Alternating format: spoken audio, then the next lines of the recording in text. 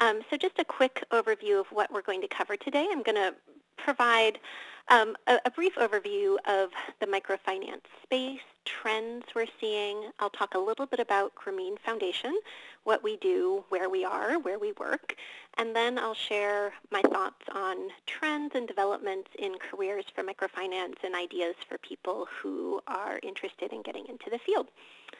So starting on what is microfinance. I think most people who are on the call probably have a fairly good idea, but I thought it would be helpful to start out with the basics.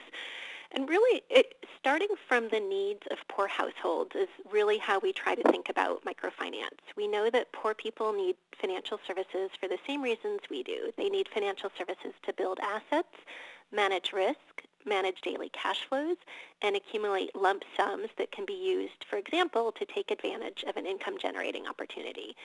To do this, people need access to an array of financial services. We have heard a lot about microloans over the years, but microfinance is about much more than just loans. We look at savings as being a very critical instrument. Microinsurance is an increasingly important instrument as well to help poor households to manage against risks.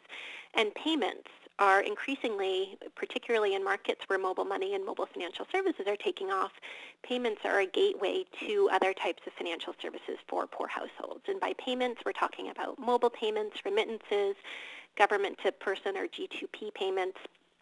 So that's a space where there's a lot happening right now. Briefly, you might hear the term microfinance plus. That typically refers to institutions that combine financial services with other interventions. For example, agriculture information for farmer clients, or health information, or other types of education or information that may be useful to the clients of microfinance institutions. So major microfinance groups, who is working in microfinance? So when you're thinking about career opportunities, there's a broad range of different types of institutions that you might consider. The first and most obvious is, of course, microfinance institutions themselves. And many people I know have sort of started out their careers in microfinance by taking volunteer assignments or other positions actually in a microfinance institution. A second area are the network organizations, and Grameen Foundation falls into that category. Other names that you're probably quite familiar with are Axion, Opportunity International, Women's World Banking, Finca, Vision Fund, Promo Hair International are just some examples of the network organizations.